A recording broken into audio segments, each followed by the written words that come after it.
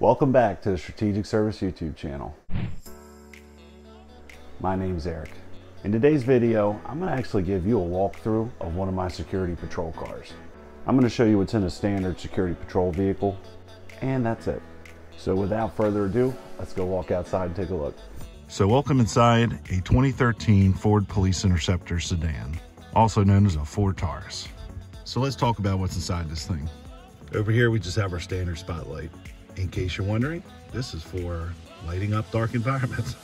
For patrolling at night and I need to illuminate a particular area, whether it's a parking garage, an alley, wooded location. It's also helpful in finding house numbers when I'm looking for a particular address. This particular light is LED. It's a lot more bright than the old incandescent bulbs. In the front window, there's a dash and two visor mounted warning lights.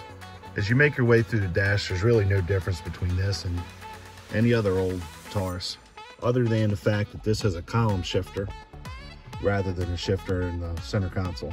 Speaking of center console, there isn't one because it's replaced by this equipment stack. So first things first, here we have a Panasonic Toughbook laptop. This is used with our electronic reporting software and our computer-aided dispatching. Some might refer to this as an MDT or a mobile data terminal.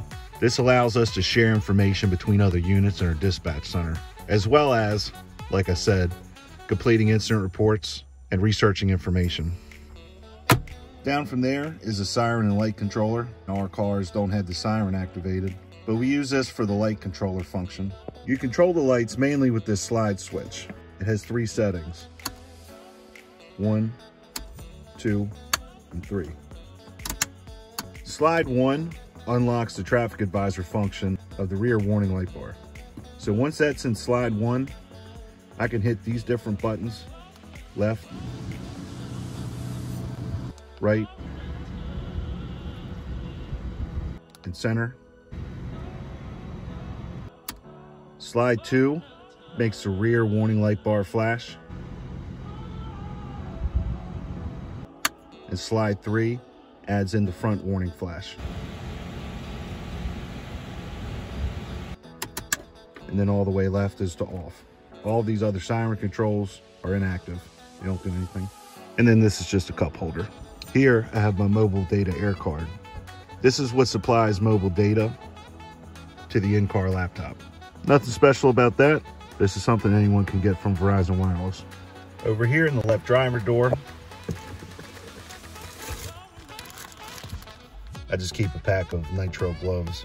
Over on the turn signal indicator on the left side of the steering wheel is where I keep my KN95 respirator mask.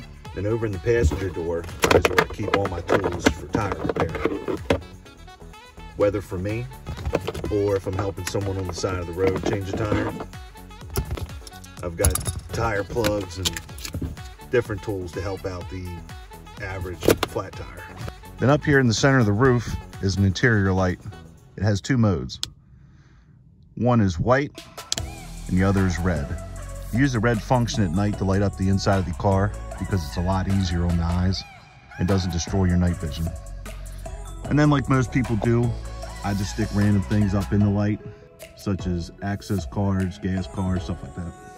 Over in the passenger seat, I have my ball cap and my cold weather jacket. In the back seat, I have an equipment bag, which just has different things like my rain jacket, spare ammunition, some communications equipment, and some random things like that. And then just laying in the back seat is my Stetson uniform hat. You'll notice it has a rain cover on it. That's because that's really the only time I wear it is in the rain. Does a good job of keeping you dry. And then also here in the back seat, I just keep a spare vest with soft trauma plates. This is used either in the event that I'm working in an administrative capacity and don't have a concealable vest on that day and then get involved in some sort of incident, or if while I'm working, we become involved in an active shooter situation, and then I'll throw this on anyway for added protection. And then I just got a bunch of junk in the trunk, so there's nothing to show you in there other than a medical trauma kit that we carry into emergencies. And that's it, man. So if you enjoy watching my content, please feel free to like and subscribe, share, leave a comment, let me know what you think, good or bad, and I'll catch you in the next video.